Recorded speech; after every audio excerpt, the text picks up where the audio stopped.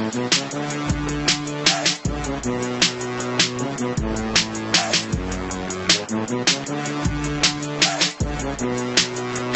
podcast here, coming to you on February 23rd, 2020, on a Sunday afternoon, a rare Sunday we record, but of course football's over, so it doesn't, it's open now. Sunday afternoon's open for me now. How you guys doing? Been a little bit of time since we recorded a podcast. Been about 10 days since we recorded a podcast. But sometimes you need a break. Although I can't say I had a break. First off, I relaunched my wife and I's podcast, That's So Christian, last week. We dropped an episode on Friday, which is pretty good. You can find it, of course, here on the website, earnestly.net, or you can find it also on any of the podcast catchers out there. Obviously the wrestling podcast, Take the Wrestling podcast, is still going strong. Recording an episode tonight, with the boys, Mike and Joe. Should be a good show tonight. But I've kind of, with this show, I've actually, to some degree, not necessarily taking a break. It wasn't on purpose this time. Whatever the time allowed for me to do to record, you just do what you gotta do. So I decided to just focus on the other projects and stuff. I'm also considering relaunching. Also, I guess I'm gonna say relaunching because I never really stopped doing it, but I haven't done it in a while. My video show, the Unfiltered show, Earnestly Unfiltered, which is a video show, but trying to get that going, and hopefully this week I'll start doing some shows. Not sure I'll do it every day, but definitely multiple times a week. Less than 15 minutes if possible. It's possible. Do it in the car, do it at home, whatever it may be. So other than that, that's what's going on here on my end. Hope you guys enjoying the Democratic presidential race. It's getting crazy. And it doesn't. I don't really care what side of the fence you're on. Republican, Democrat, red, blue, liberal, conservative. Who gives a shit? I'm MPA, so none of those parties really suit me anyway. But it is a fascinating case study. It is a fascinating time. I will say, to the people who are complaining about how there's no good candidates on the Democratic side, they're all chaotic, all crazy. Well, I think it's lazy to say that, personally, in my opinion. You may not agree with certain people's positions, but to sit here and say that there's no good candidates or no good, good talking points being discussed here, I think that's pretty ludicrous, in my opinion. You do have a pretty diverse base of people within the party to have different ideas. Now Bernie Sanders, of course, is leading the pack right now. He is, as of today, since the Nevada caucus ended, although they're still tallying the votes now. We haven't gotten official numbers and delegates he's got, but he's going to win the most delegates, obviously. But as of today, he is the prohibitive favorite now to win the nomination, as he's won Nevada.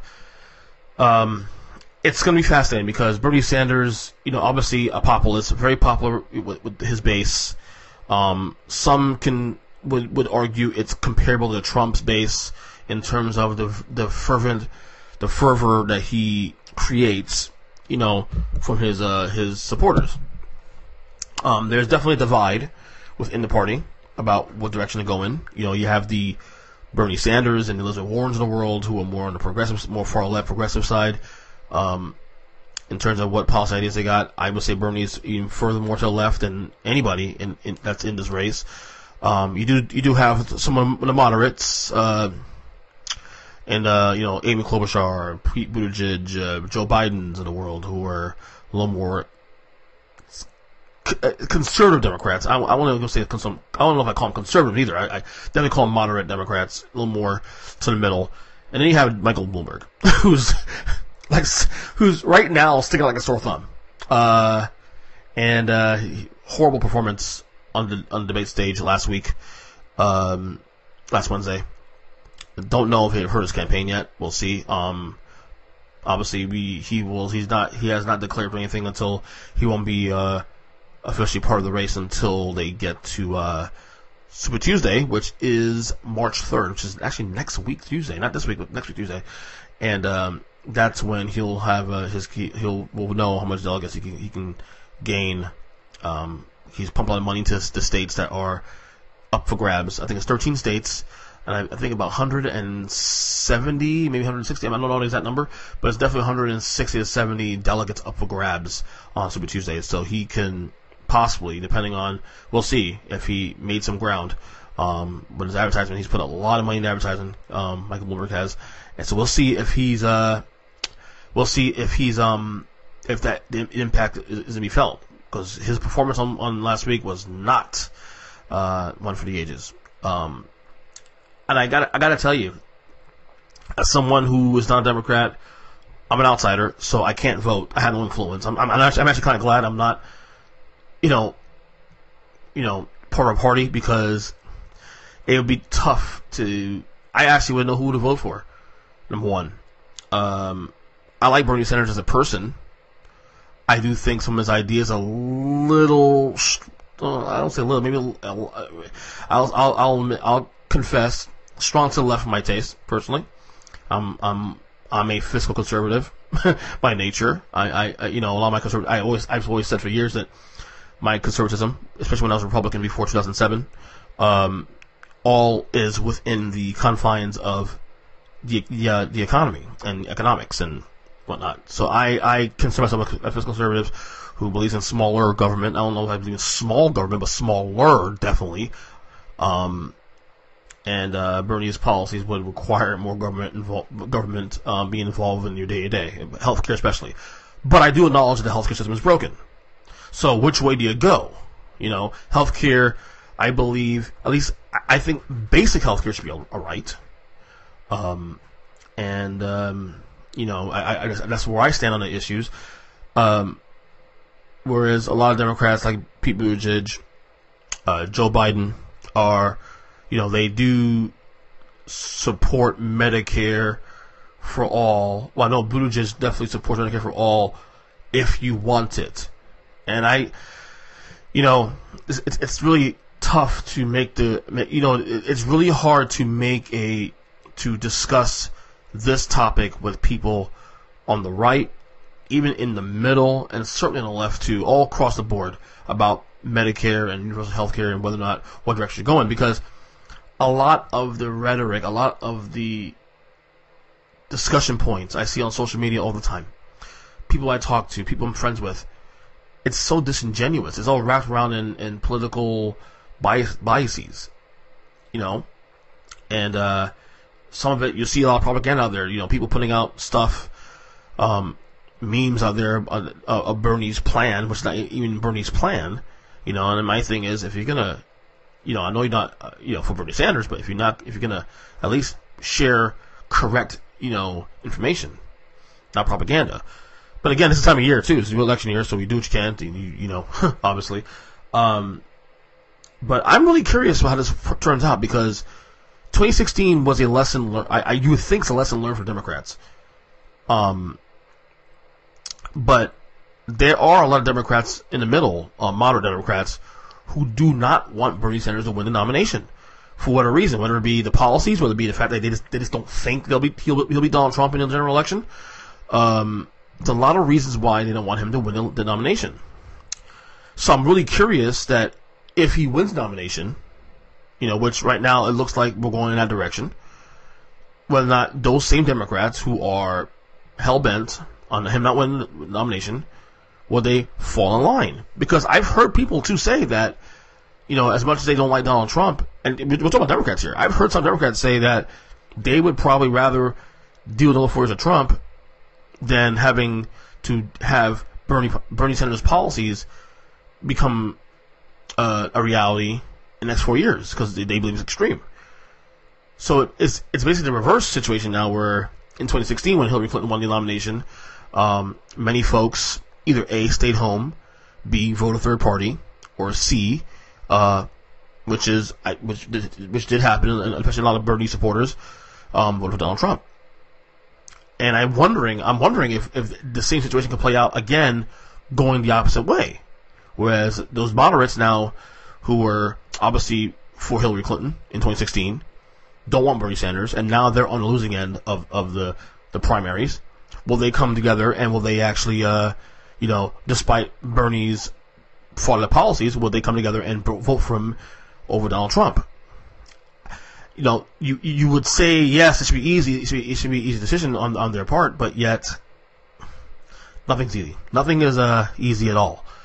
And pride, ego, loyalty. I'll say the Democratic Party is definitely it eats its own sometimes. This is why me personally, I can never be one. But it's gonna be fascinating how this plays out, because you have some of the big stars, you call it, from the Democratic Party, making their their voices heard. The James Carvilles of the world, former Clinton consultant, very clear he does not like Bernie Sanders. But if Bernie Sanders is your nominee, are you going to checkmark Bernie Sanders in November? That's a good question, and I'm not so sure he'll do that. Will he vote third party? Will he write in somebody? Will he vote for Trump? There's a lot of different angles this can go in. It's very, very fascinating stuff. But and again, people be like, "Oh, you talk politics podcast," and I love it. I love talking politics. I love it. It's great. So that's just my opinion on that. Okay. So I've been binging a lot of WWE network stuff as of late on, some of the content they put out there. The network actually recently, they started a series on there that's focused around the Ruthless Aggression era. Now, Ruthless Aggression, if you're a wrestling fan, of course, the Ruthless Aggression era is the era after the Attitude Era. Now, if you obviously familiar with wrestling, you should know what I'm talking about here. This is like between 2002 and 2008, 9, what do we call it? And this is the era where John Cena thrived. This is the era where Brock Lesnar started and thrived for a little while. This is post-Austin. This is the end of Austin and Rock, post all that. Now, I didn't watch that era at all. Like, I know the names and stuff. Obviously, some of the names that were mid-carders in the Attitude Era end up being big players in the Ruthless Aggression era, like, Edge and Christian and guys of that magnitude. So they started, they're doing I don't know how much different parts they're going to have with this documentary. They've put out 2 so far. They put the first one focusing on the transition from Attitude to Ruthless Aggression, and then part 2, the second series of that was the John Cena, the rise of John Cena. I think tomorrow they're putting out the third installment, which is going to focus on Evolution. That was this faction between Triple H, Ric Flair, Randy Orton, and I think Batista also. It was in that as well. So I'm excited about the series, because I didn't watch this era, but I'm always fascinated to see how things progressed, what was done, the transition. Because remember, that's the era, when the WWE and Vince McMahon, beat WCW, which I always said, is not so much they beat them, that's more so that WCW beat themselves.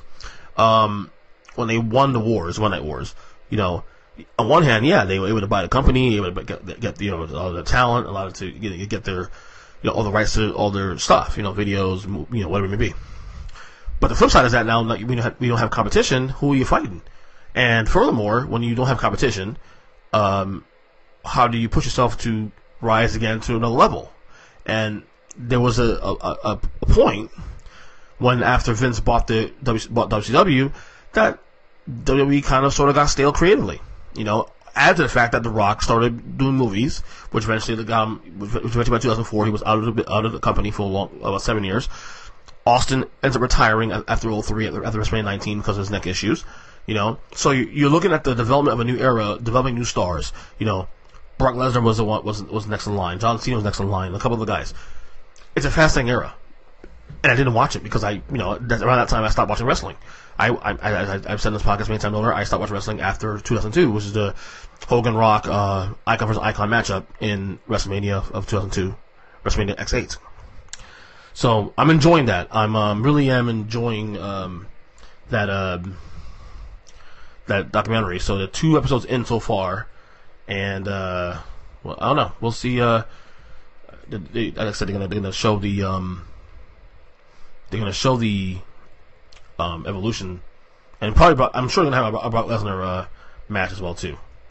So okay, Now, this week is the WWE, staying on wrestling real quick, this week is the WWE Super Showdown Saudi show, which I'm not really a big fan of normally. But I gotta tell you, the card for this show is actually not that terrible. You have Super Showdown coming up this week for WWE. You got AEW Revolution. This is a totally separate company, AEW, which is coming up this coming Saturday, which I think I'll do another podcast this week and preview that by the end of the week. But then WWE also has the Elimination Chamber coming up, I believe, March 8th. I believe, not next weekend, the weekend after.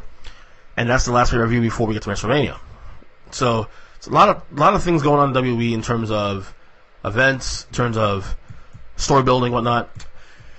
And obviously the Super Showdown thing is very controversial because it's in Saudi Arabia. A lot of the rights issues and whatnot, and people don't like to get involved in that. But I gotta tell you, I'm looking through this card right now, and I gotta tell you, the breakdown, the card is pretty solid for what I call a overglorified house show. Any of these Saudi shows are what I call overglorified house shows. So let me go through the card real quick and get some predictions. Obviously we'll do this also on the Wrestling Podcast too. This tonight on Take Wrestling Podcast we'll discuss it in detail. All right, you got once again the Roman Reigns, Baron Corbin steel cage match. It's supposed to be the last time they meet. They've been feuding. These guys have been feuding since I started watching the product in June. So I mean, give me Reigns this match. Of course, this is the end of the feud between Reigns and Corbin in the steel cage. It should be an interesting match. I'm tired of this rivalry, obviously, too, but we gotta move Reigns on to WrestleMania as the main event guy, probably, for the title. The Tawake Trophy Gauntlet match, which is, there are 6 participants in this match. AJ Styles, Andrade, Bobby Lashley, Eric Rowan, R-Truth, and Rusev.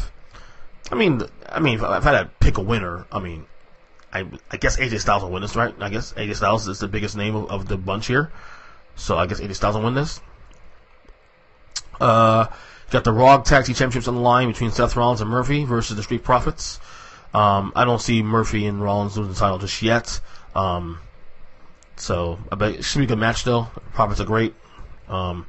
Great tag team, of course. This got called from NXT a couple months ago too. The SmackDown Tag Team Championship on the line between New Day versus the Miz and John Morrison. I gotta tell you, I'm gonna pick New Day to win this match, but it wouldn't shock me if Morrison and Miz win the tag titles. It wouldn't shock me. Although on SmackDown this past Friday there was a tease that there was a little bit of a tease that maybe the Usos will be next in line for a shot against New Day, but we'll see what happens there. You have the SmackDown Women's Championship on the line between Bayley and Naomi. Naomi, gosh, she's beautiful.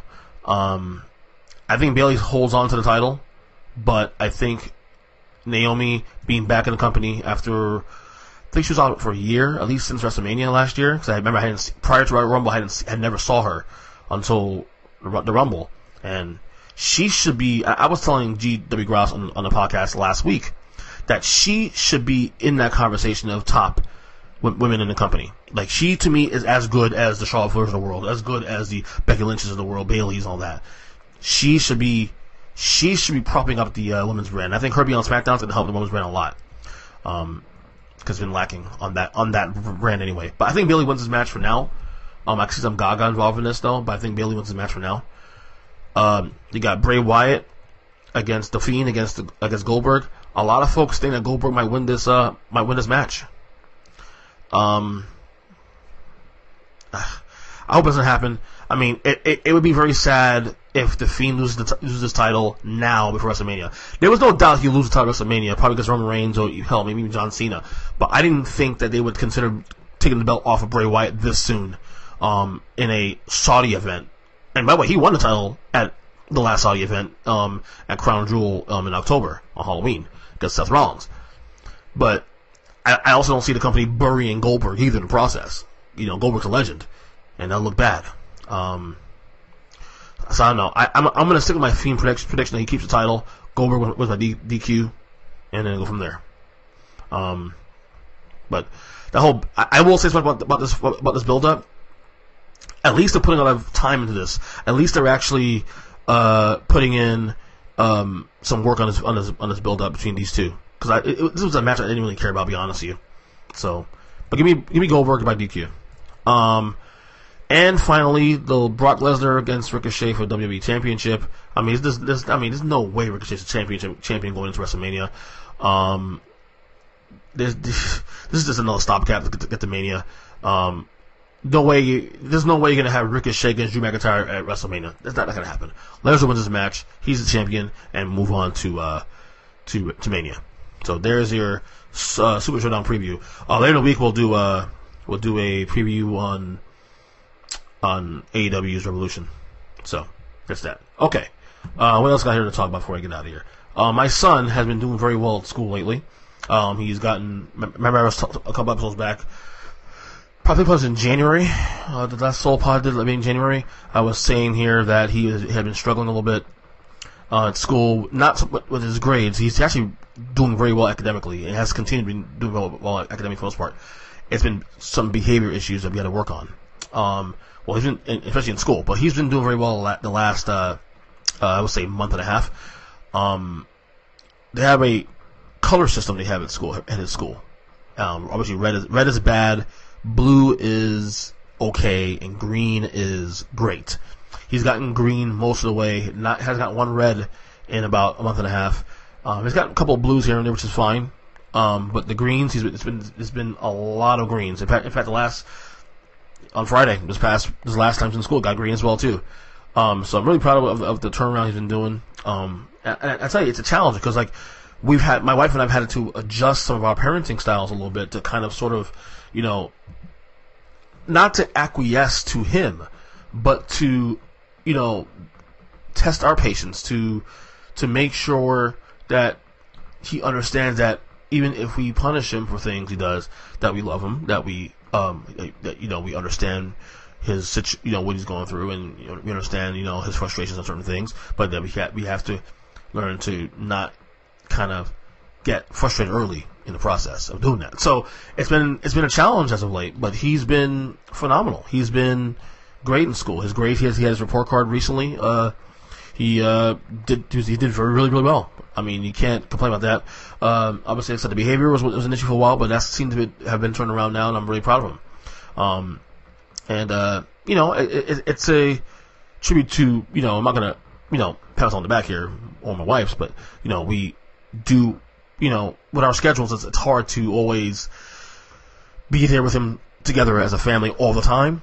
But we managed to make some certain adjustments. I remember I was saying on the pod back in December that I had changed my schedule recently. I changed my schedule in the fall, and that seems to have had a positive influence on him, I think, because me being home with him, being able to help with homework, being able to have more family time, not working at nights, I think has helped him with the situation in terms of his schoolwork, in terms of his behavior, in terms of just being more happier. I mean, he loves when we're home. He loves when I'm home, especially to be able to, have father-son time. So, obviously, I'm really, really excited about the change he's made, and I'm really, really happy for him. So, anyway, that will do it. I guess a little short pod today. I just want to check in. I'll probably do another one in a couple days. And I'll keep updated about all the projects going on. I've started to become more active on the podcast scene in terms of other shows, in terms of launching, whether it's relaunching, my wife and I's podcast, which you guys should check out. That's So Christian on all the podcast catchers of choice. Also on the website, earnestly.net. You have the Take 3 Wrestling podcast, which you can check out as well too if you choose to. And I'm really considering relaunching the Unfiltered video show I do, which also has a podcast feed for it as well too. So that's enough for now. I'll tell you guys later. God bless y'all. We'll talk soon, and enjoy your Sunday. Take care.